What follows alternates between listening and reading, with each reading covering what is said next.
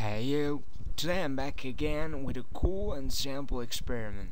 I'm speaking of flame tests, a common analytical test to detect the presence of different ions in a chemical compound. Atoms of the sample, usually metallic ions, sitting in direct contact with flame, are excited and give off flames of different colors that distinguish one element from another one.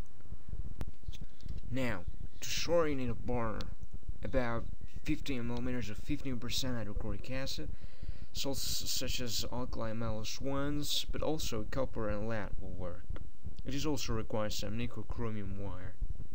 To perform the procedure, soak the wire in hydrochloric acid, then into the salt, and bring your wire near the burner flame.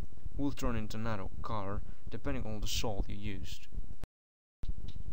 Now, just turn off the light and here we go. Sodium salts give off a strong yellow flame. Lithium's flame is crimson colored.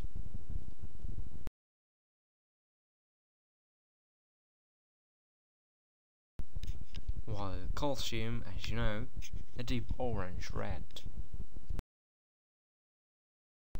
Now we see boron and its deep green flame.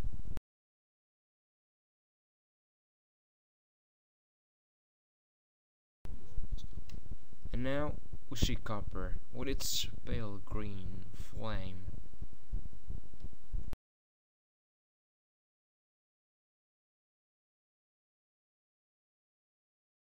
Also lead gives off something, but it is a grey and sad flame.